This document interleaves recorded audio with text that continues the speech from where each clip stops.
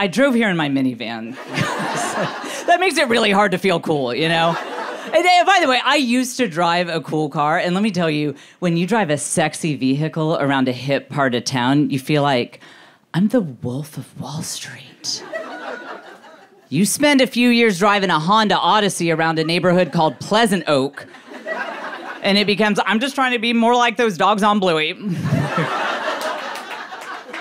I have to drive a minivan. I have to live in the suburbs because I have 6 kids. All right, well, you guys might be interested in my masterclass on responsible family planning. It's 20 seconds long, and it's called Just Don't.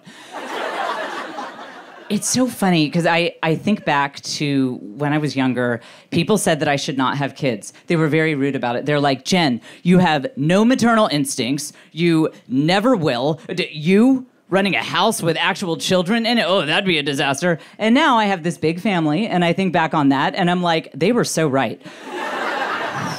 How did they know? They nailed it. No, guys, I had to have 6 kids.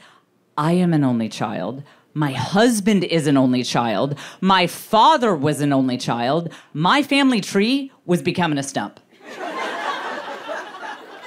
Your annual family reunion should not fit at one table at Applebee's. And we went for it. We had 6 babies in 8 years. I said that at a comedy club one time, and a guy with face tattoos pushes through the crowds afterward. He had piercings all over his face, too. And he runs up to me and he says, hey, I really respect your alternative lifestyle.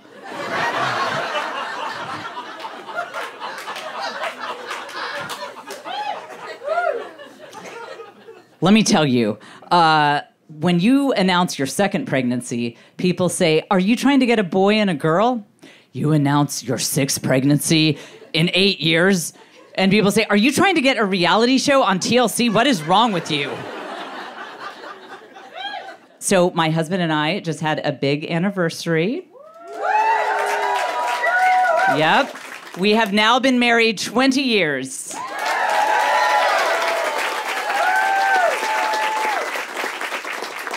Now, those of you who have been married for a while know that as the years go on, you have to be intentional to keep the spice alive. So, for our 20th anniversary, I finally let my husband live his ultimate fantasy. I told him that for a whole night, I would take any constructive criticism he had for me. Okay, now you guys are pretty young, but when I say this in front of middle-aged crowds, there's always a couple 60-year-old guys in the back who are like, that is so hot. They're like, is there a place where I can just watch that on the internet? Like, that's what I'm into in this phase of life. No, that was a wild night. I haven't spoken to him since then, but... Now, this is the point, talking about kids and marriage, where a lot of people would make graphic jokes about how those children were conceived, how they were brought into the world. I will not be doing that because my husband is a very private person. He would have you know that we reproduce asexually.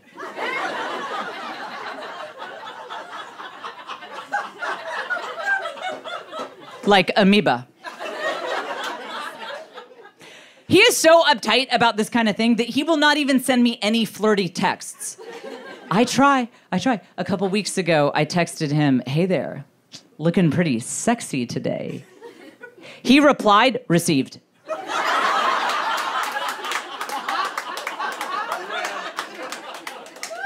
With a period.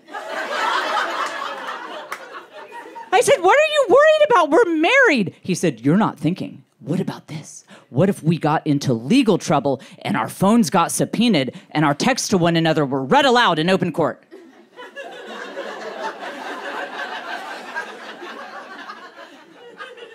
I said, okay, if that scenario played out, we would have a lot bigger issues than a couple of eggplant emoji.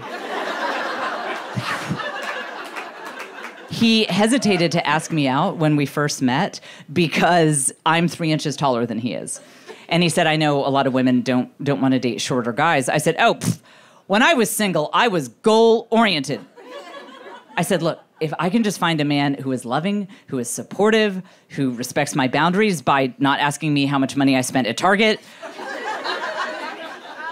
I don't care if he played one of the Munchkins in The Wizard of Oz. I'll stuff that man into a baby Bjorn.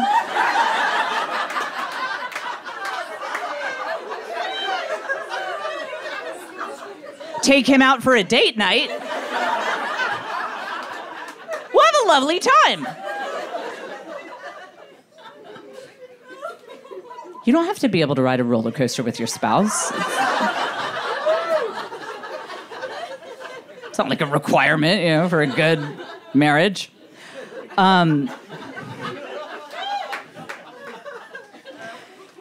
People often comment, they say, Jen, your husband is so supportive of your career. And he really is, because he doesn't want to work anymore.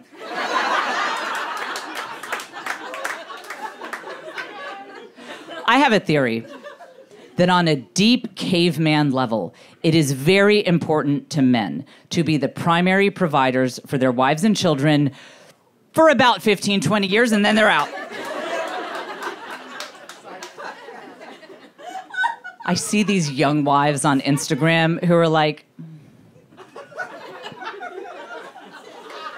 my husband completely provides financially for our entire family because for us, it's a sacred journey. I'm like, girl, you're in a relay race. You just don't know it. That man's gonna hit his 43rd birthday, run up to you, throw the baton at you, be like, this is your problem now, I'm out.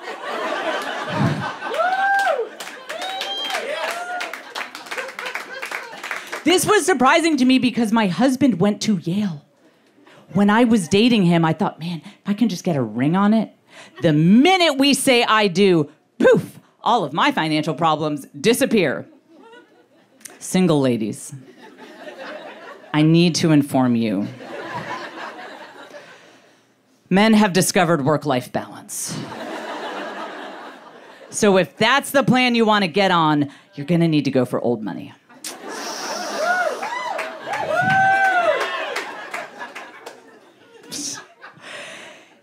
A couple years ago, he sat me down and he said, Jen, you stayed home with our children for so many years. Let it be my turn now.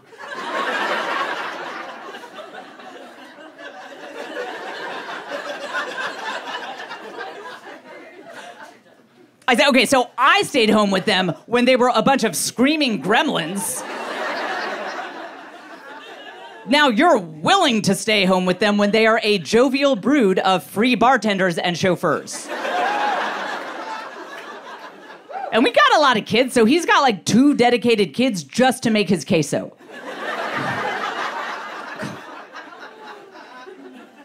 You know when I should have known this was coming? A while back, he started sending me a lot more girl boss memes on Instagram.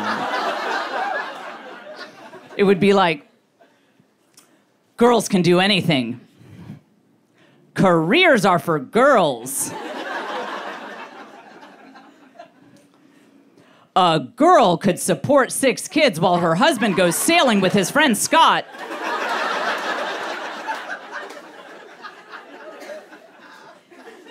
I was like, is he making these? Like, I will say he is a very frugal man. So much so that he convinced our children that there's a very special elf at the North Pole. This elf is in charge of quality control. And he puts his special bright orange little sticker on only the finest toys. And his name is Clarence.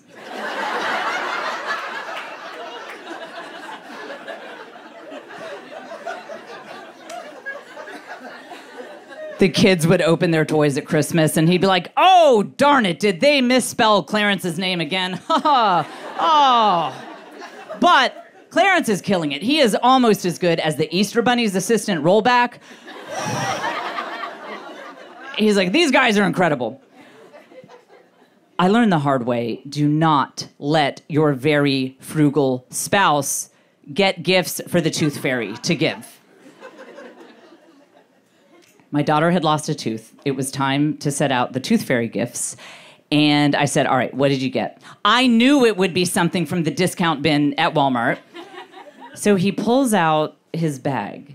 The first thing he has in there, I swear to you this is true. Hand on my Bible app. I swear.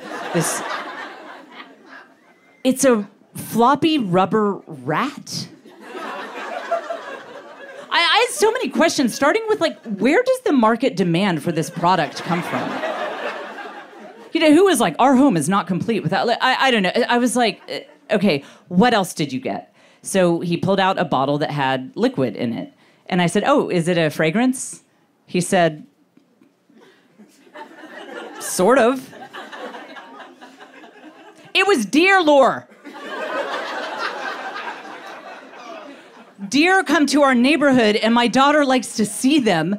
And he's like, look, check it out. It says authentic female deer urine, guaranteed to attract a mate. Kind of genius, right?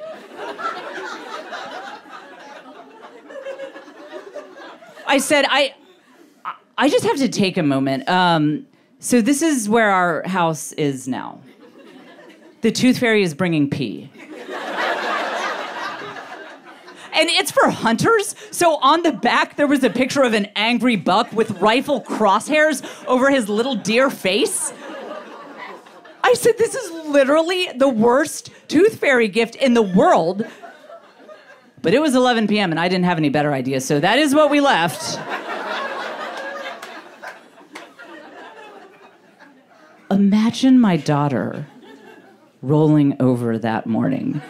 She's like, oh, what did she sees what looks like a dead rat and a bottle of animal urine with a deer that's about to be shot on it. I don't think she thought the tooth fairy came. I think she thought the mafia came.